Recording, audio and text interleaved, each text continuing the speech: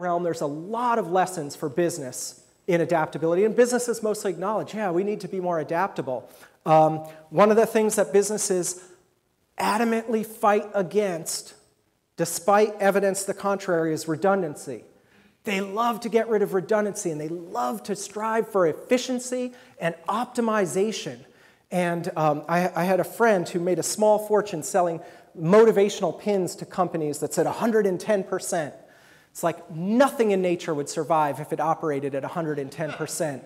Even if it operates at 100%, you've got to operate just enough to get by. So there's this endless push for efficiency and optimization rather than redundancy. But if you look at some of the most successful companies, they use redundancy amazingly well. One example, Southwest Airlines.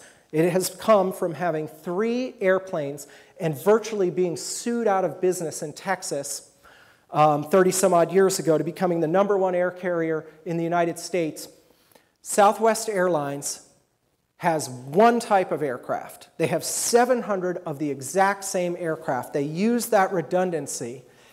And it's not the most efficient way to do things because it's maybe not the perfect aircraft for every single route, but what they gain in the bigger picture is every pilot knows how to fly every single plane. Every stewardess knows how to serve every single plane. Every baggage handler knows the exact best way to put in bags quickly on this plane. And when a plane breaks down at your gate, and there's a Southwest plane 2 gates down that isn't scheduled to take off for 3 hours, they pull that plane down to your gate, and you're on your way, and you're happy.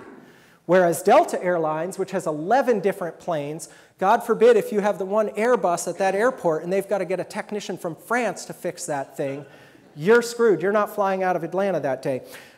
In fact, Southwest is so committed to this redundant operation that they just took over AirTrans and got 117 planes from AirTrans, but they weren't the same type as Southwest planes. And so Southwest said, hey, Delta, we know you like planes. We'll give you a real cheap price on these planes, and guess what? We'll even paint them in Delta colors for you. And it was like a Trojan horse they were giving Delta. They're like, we're going to make you even less responsive because now you're going to have a 13th type of plane. So despite the fact that there are really good examples out there of really innovative companies using this adaptability stuff, a lot of companies still maintain the idea that short-term efficiency is the way to go.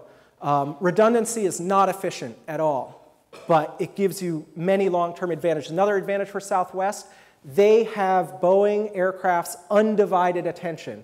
There are Southwest employees in the Boeing factory when a new version of the 737 comes out, and Southwest is saying, no, move that door here, move that service aisle here, do all this, and Boeing listens because Southwest is their #1 customer. And they only built that up. They didn't have that when they had 3 Boeing aircraft, but now that they have 700, they have Boeing's ear.